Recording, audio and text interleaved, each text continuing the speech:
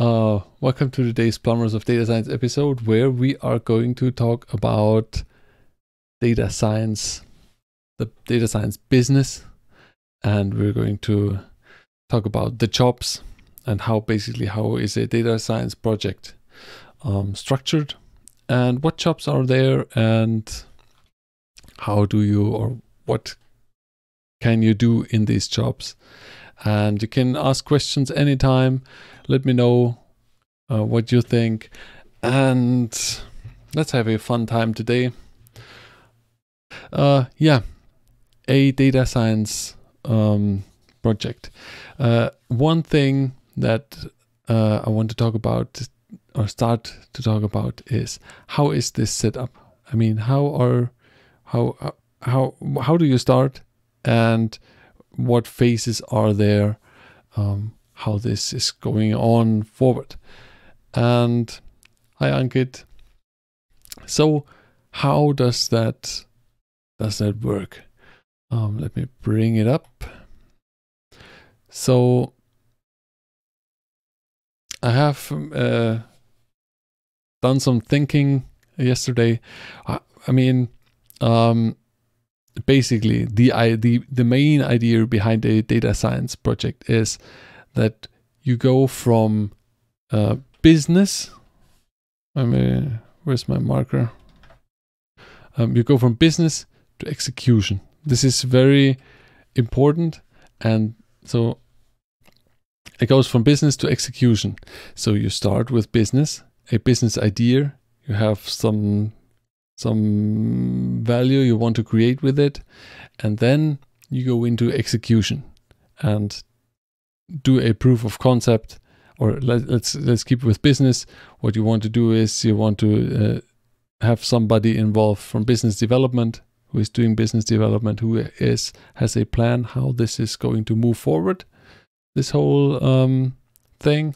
And then you have somebody who is a domain expert, who is a specialist. Hi Thomas. Hi Praveen. Hi. You have a domain expert who is in this domain, the somebody who knows it in and out, and who can tell basically what is really going on, for instance on the shop floor, or from the sales department, or whatever, or from development. Depends on the business. Now you have somebody who has business idea. Where is the business going? Where do you want to go with the business? And then you have a expert who is an expert in the domain. Then what you want to do is you are having some data, or you need some data. So you need one who can analyze data, who can say, okay, we have that data, we don't have the data, and who maybe can build a data catalog to actually catalog the data that is available. So these three people here, can talk about what's the business, what's the domain behind it, and how can we solve it, possibly with data. And then you go to execution. Emiliano says, one question: I would like to be a freelance data scientist. Is that possible? Of course that is possible. So what you could do is you could be a freelancing data scientist on the business side. So you help people get their business straight before they jump into the execution of the project.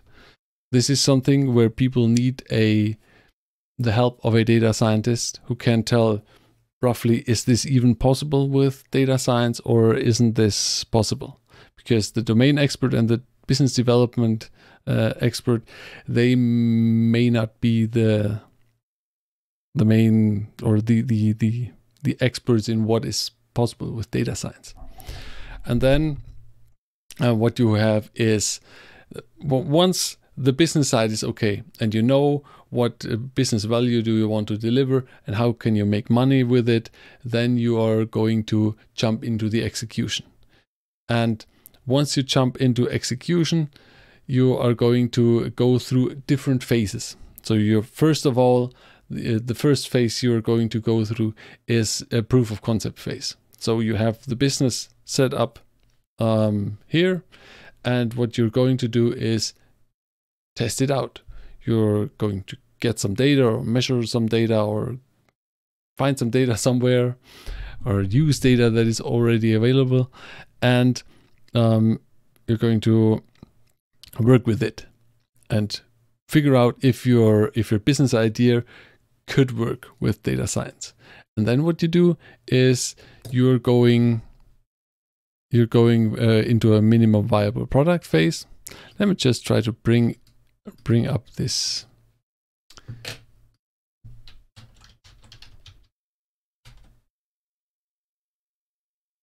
Maybe it's working now. Now it's working. Okay. So basically you're in the execution and you go from proof of concept into minimum viable product. And then the minimum viable product, once you're building this, it has the main features that you want to offer for a customer for trying out the whole thing and figuring out if the customer likes it, what features does he need additional, and so on. And once that has passed, or once you're up and running with the minimum viable product, then what you do is you're going to move forward into a validation phase. This has some automation.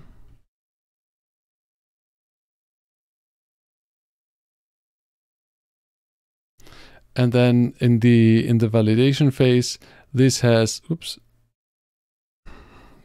a lot of automation, or fully automated.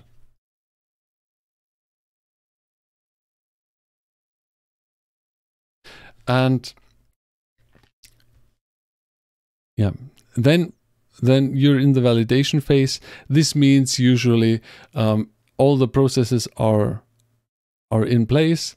A product is defined, something you can really sell to a lot of customers, and then you're going to try it out in the validation phase with a few, let's say a few countries. It's something like Uber.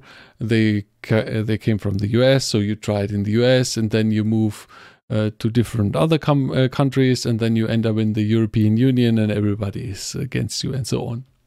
Doesn't matter. So once your product is validated and you don't need to modify it anymore, and then you can go into scaling. And scaling is basically what you want to do, or where you want to end, because there you're offering the service to a broad audience and you're getting a lot of money and business. So just to a quick recap, these three here, for everybody who is joining, hello, welcome. These three here, they're doing business development. It's on the business side. You need somebody who is an expert in this field, and you need a data scientist who can tell the expert, does that even work? Is it even possible to solve with data science?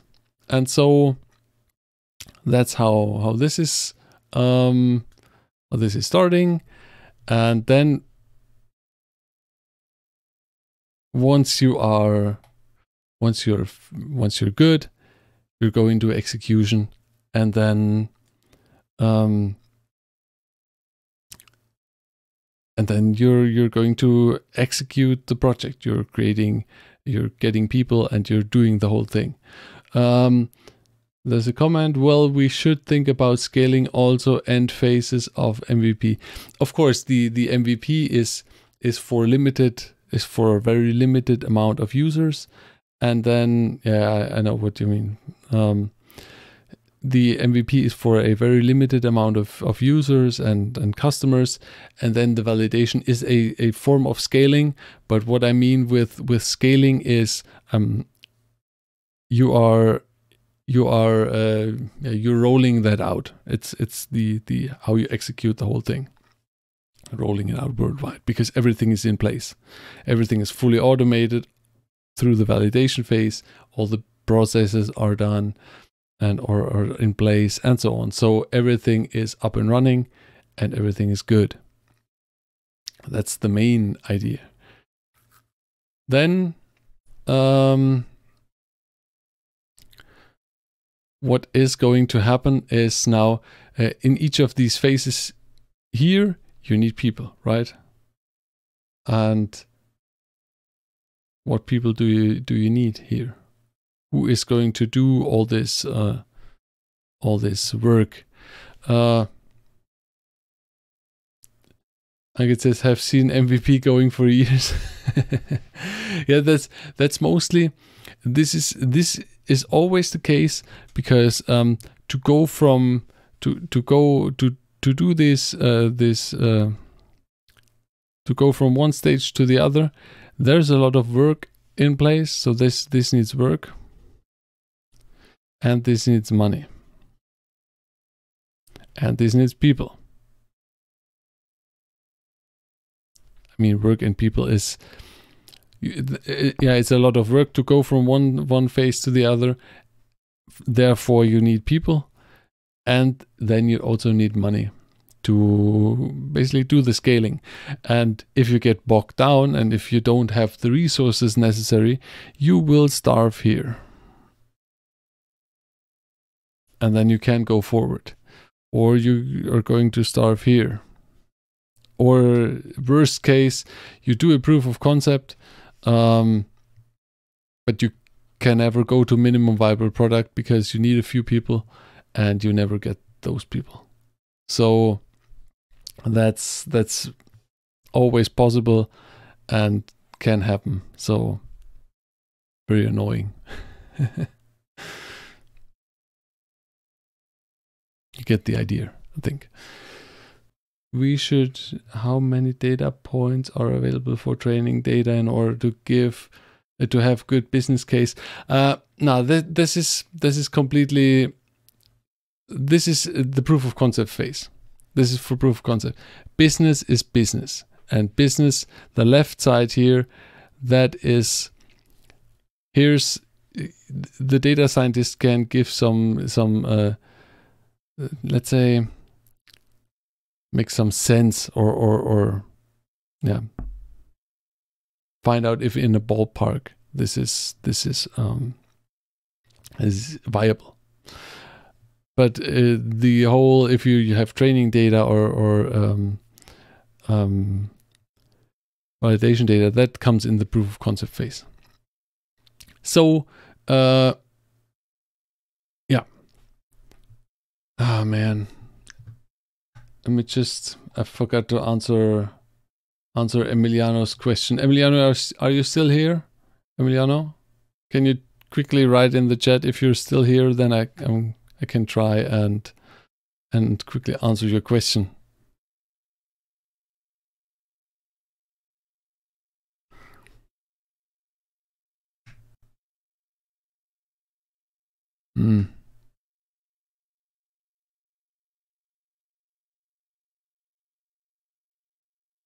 Okay, it doesn't matter. I'm just going to answer Emiliano's question. So the thing is, where can you as a data scientist who is doing freelance work, where can you work here? You can work on the business side. You can also work in the proof of concept side, so that you help while the execution is running, and you're doing basically freelance work for the execution. But that's not always very easy, because what you usually want to do is you would want to have a team of data scientists in-house, so they can work and do the whole thing. How is this now working when you look at the phases. On the left side, you have the proof of concept here. Let's do it this way: proof of concept, MVP, validation, and scaling. These are the 3 phases. Let's do 1, 2, 3, and 4. And who do you need here? You could say, if you want to start with a minimum, you could, in the proof of concept, you could say, okay, I'm getting a research data scientist here. That's a data scientist who can, this one can work on algorithms. And he's good in doing in handling data.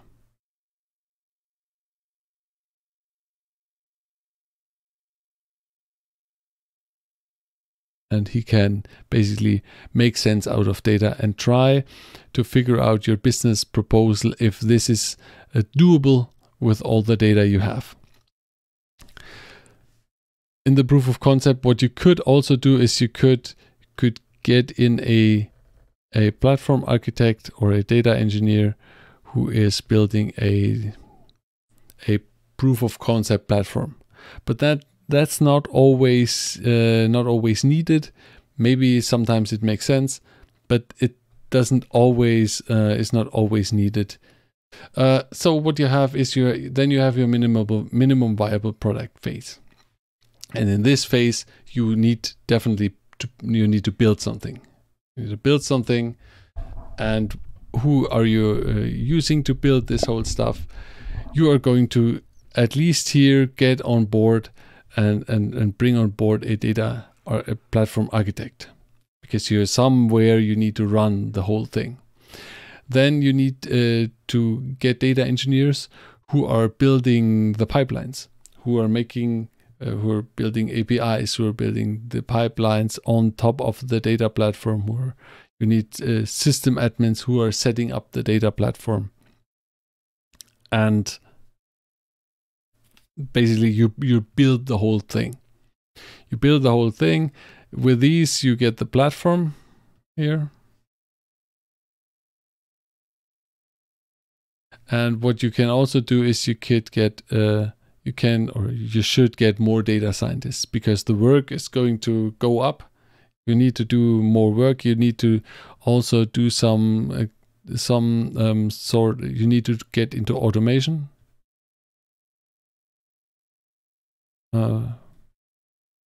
You need to automate parts of the whole thing. And so you need more data scientists that can do this. And of course, throughout the whole thing, you need support of the business. Business needs to support the whole thing, because without the business, you're not going to be very happy. You're not going to be very happy and have a good end here. So these are the people that you have here, and the data scientists here, they can be different than the research data scientists. They can be the guys who are let's say apply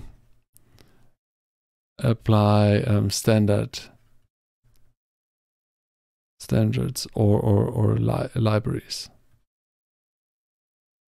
standard libs.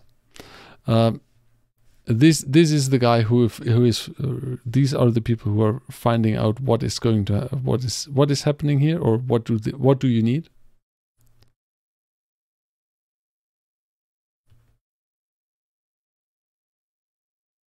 And these then apply the whole thing. Makes sense, right? Does it make sense? Let's start the recording again. Okay. Maybe it's working now, maybe not. We're going to see. Yeah, so what's going on here? Let's get back in the groove. So what have we Thanks for all the emojis. So what have we talked about? Let's quickly recap for everybody who is joining again. We have been talking about this. We have been talking about proof of concept, a data science project. You have the proof of concept phase, where you have a research data scientist who uses the business idea and validates basically the business idea. Does the business idea really work? Does the data is the data enough to support this business idea? And once you know that that's enough, that's good, then what you do is you move forward. Either you start in the proof of concept phase, you already start building something. This is also possible, or you're just going to do the data, let the data scientist loose and figure this out. And then in the next phase, the minimum viable product phase, you're going to build a minimum viable product with minimum support for the business idea. And then once you're here, you have a platform, the platform architect built something with the system admins. You have a data engineer who can do the pipelines. You have more data scientists who can apply standard libraries and do automation. You're going into the validation phase. Ooh. And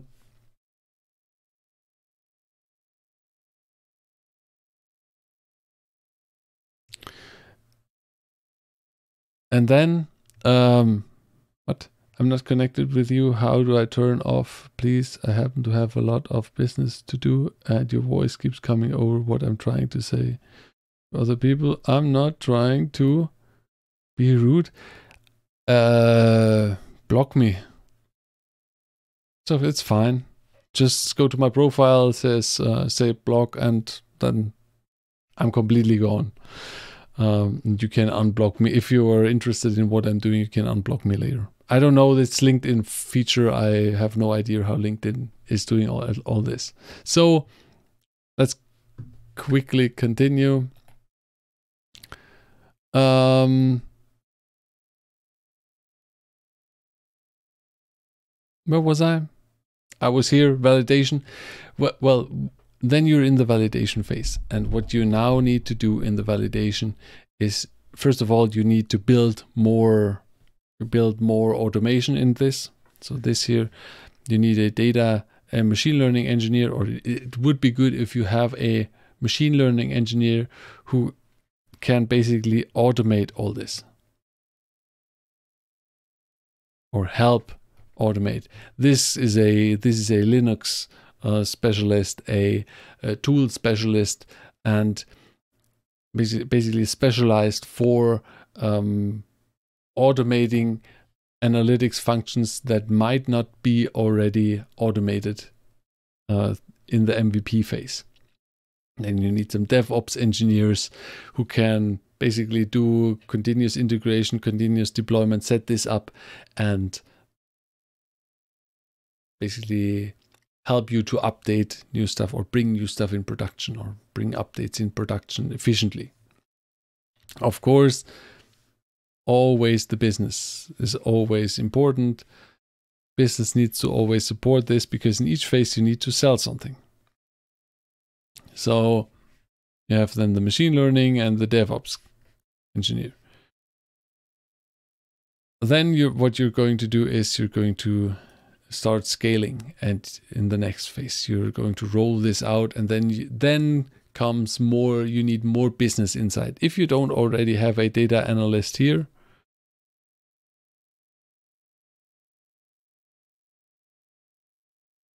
who is going to look at cloud, Ankit, it's system admin could also be a cloud engineer. I mean, these are the people who are working with the servers who are setting up the. So this is for me. Let's mark it here. Cloud engineer.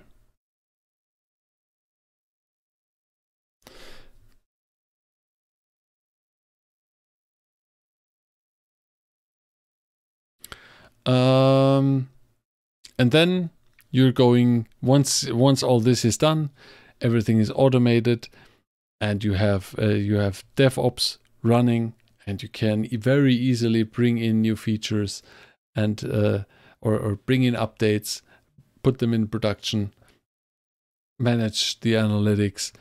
Then you're ready, and the business is also on par with this. And then you're ready to scale, and then you're going to go out and go big. You know? So that would be my thought on this.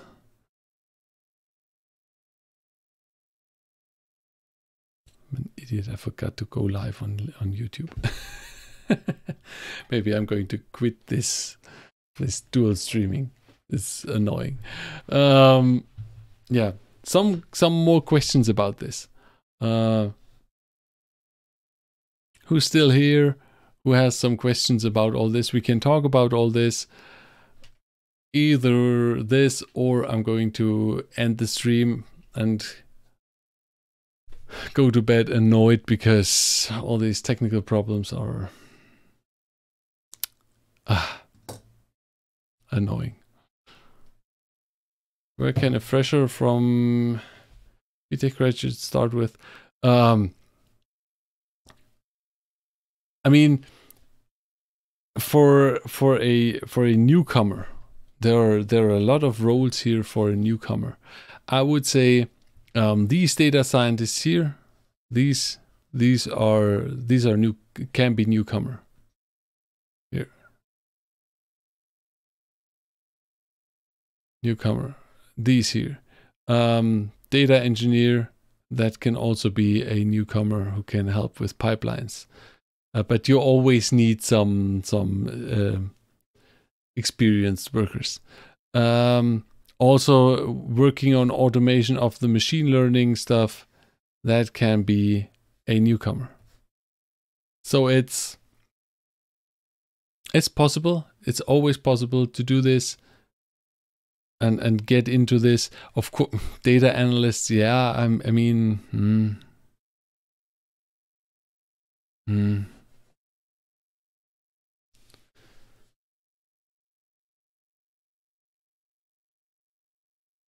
it's also possible, but I'm not a data analyst specialist. I mean, for data analyst, I'm guessing you also need some domain knowledge.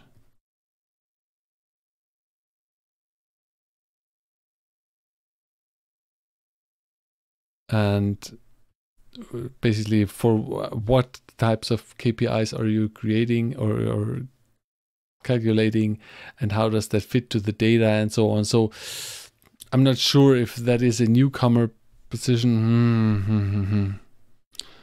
I don't know. What are challenges in the early phases related to non-profit or government versus for-profit?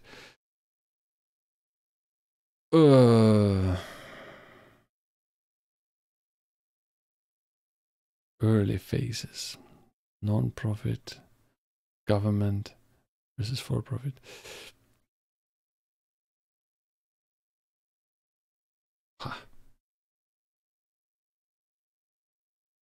I don't know.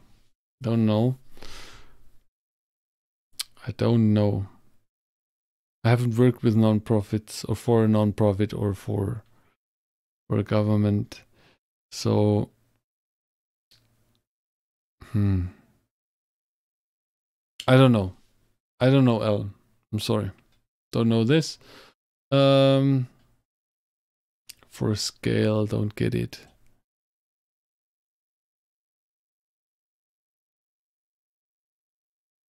You don't get it. I mean, this scaling here, this is, let's call this world domination.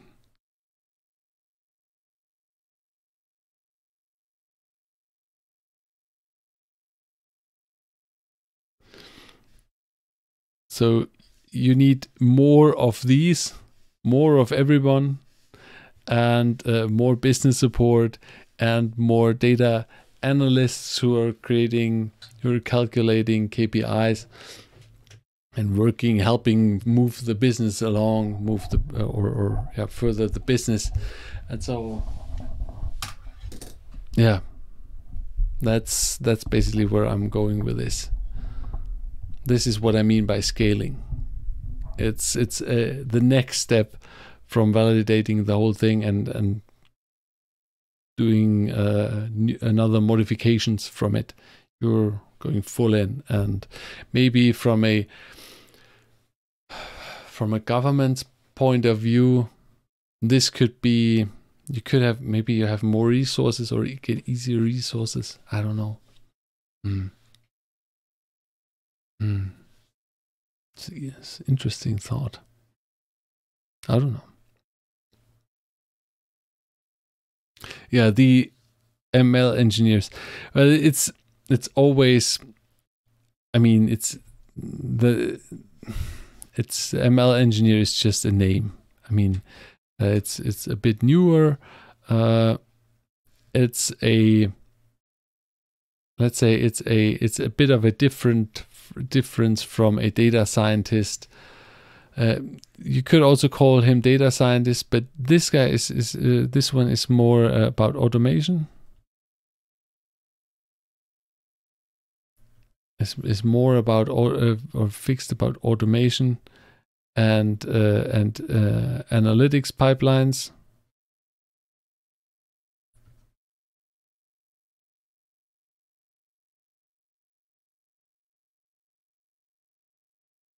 And tools. And this the data scientist, he is very he is concerned with data, with algorithms, with creating